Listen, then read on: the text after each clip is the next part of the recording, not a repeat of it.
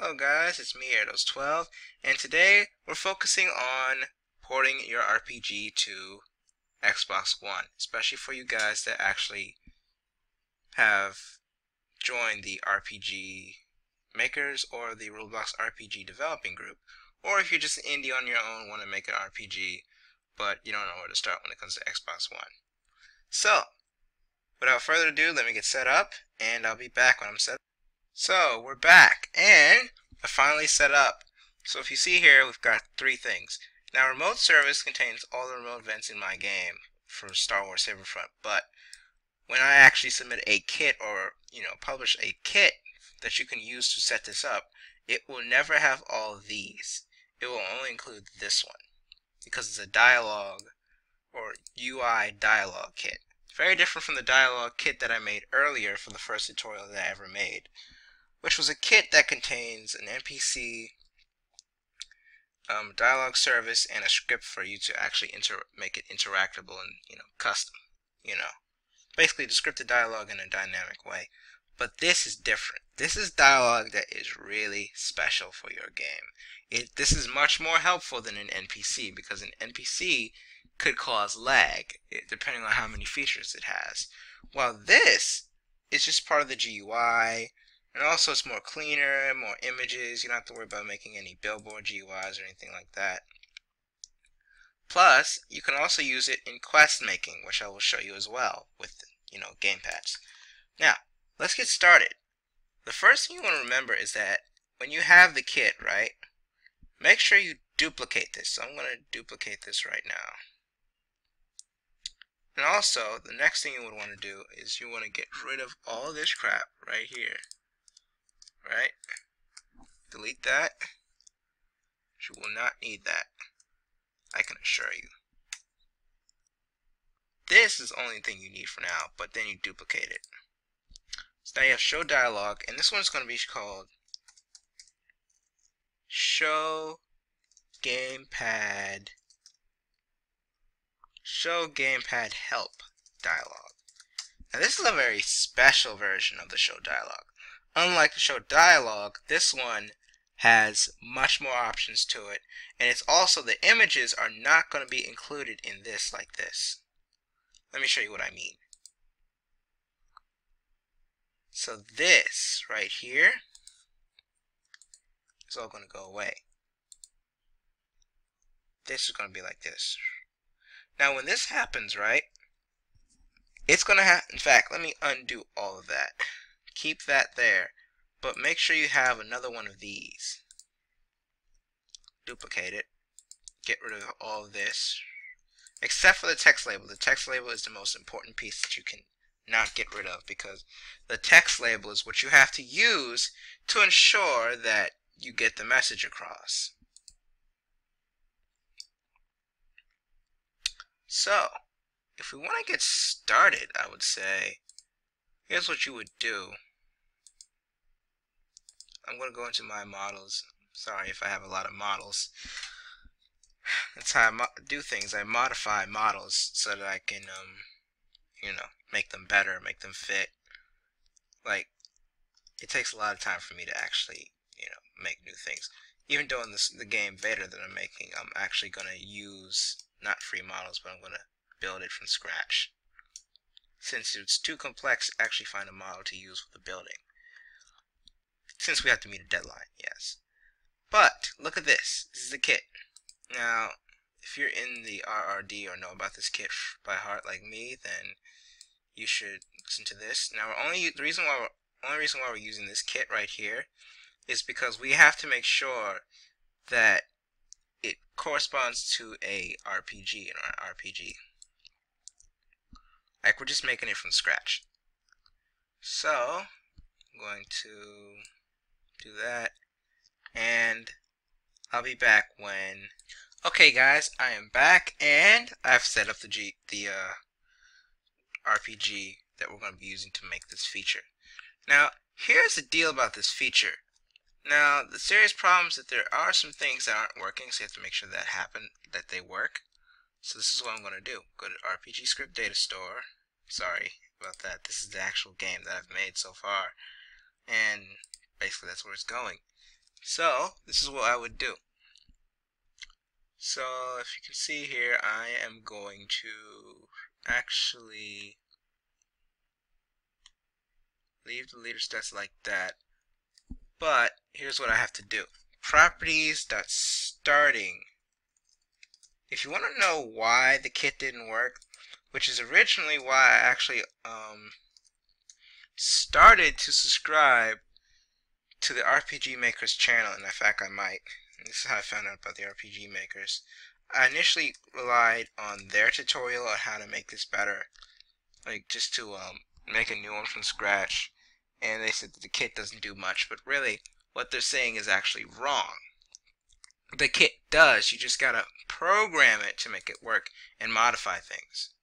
That is how my game was actually able to get favorites, and that's how I also got up to rank 5+ in RRD. Because if you think about it, like, there are many things that could be modified in this, but you gotta know what you're doing. So, yeah, just like that. And another thing I forgot to mention to you was this: the XP bar, frame, Localscript. Change this to caps. Now what I've done in my game is I've taken all of those game properties out because they could pose a serious threat and vulnerability to the game in terms of exploiting. So that's just like I think Jesse from the RPG Makers said. So what I did was I made a very special version of the settings. This time it was in a folder, but it was in module scripts. So each of these is a module script. And I also changed all the other scripts to use that as well. So basically you've still got a working game. So it's not technically broken.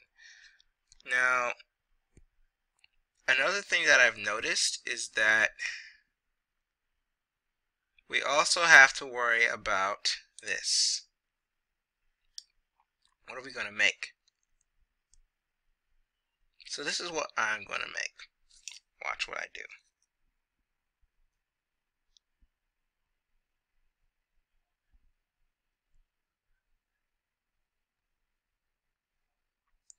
So first, I'm going to actually scout it out first because I want to see what we can do.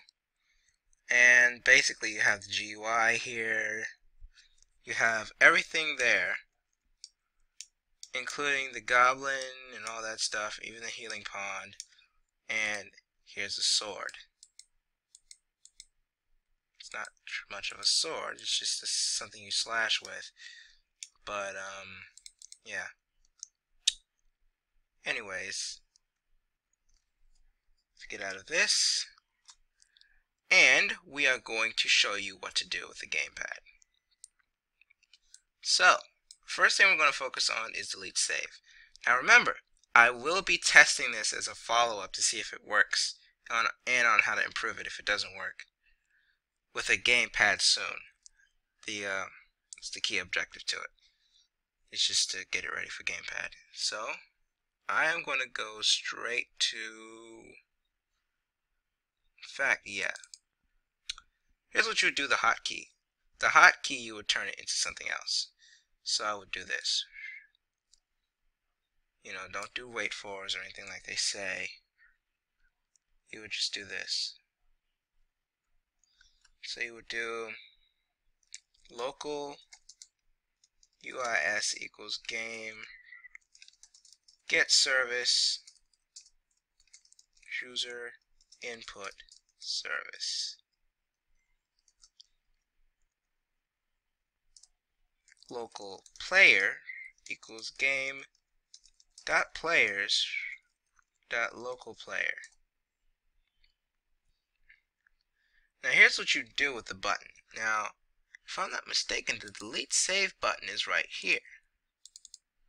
So this is supposed to be the same thing in a local script, like that. So open parent.frame.visible equals true.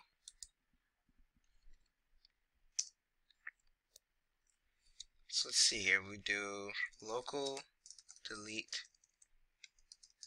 So actually we do local UIs equals this, which is the table.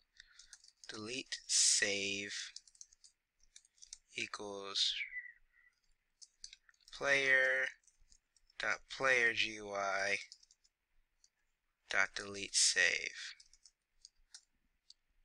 or player dot player GUI dot actions GUI. Now let me go to my other place real quick. I'll be back when okay guys, I'm back, and what I've done is I've taken delete save, right? This is delete save, the variable or property, and then you have this, which is that, right? Delete save dot frame. Let me fix that. Or if it's not there, which means if you did what I've done and make an actions GUI, then you would have player dot player GUI dot actions GUI dot delete frame. So what's next? Well, we're just going to do that for today. So this is what I would do. And this is going to be in gamepad mode 1. So every single button, actually gamepad mode 1 is going to be, well, I'll show you what the gamepad mode is. But let me show you how to do the second gamepad mode. So it would be like this. Local, no, not local. Right. It would be like UIS dot input begin connect function, and then this is what we would do. In fact, yes, this is what we would do. Instead of doing that, I would do maybe a while true do, or just while wait do. It's not that fast, but maybe every 2 seconds you do that, and it would be like this. If UIS dot is key down. Okay, and then for key down, in fact, let me open up the object browser so you can see it.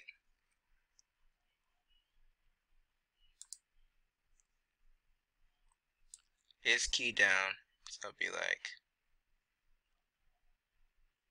user input service is key down. Let me show you what that is. Hold on guys, I'm going to finish this up in a few minutes. Key down. So we're just going to do that.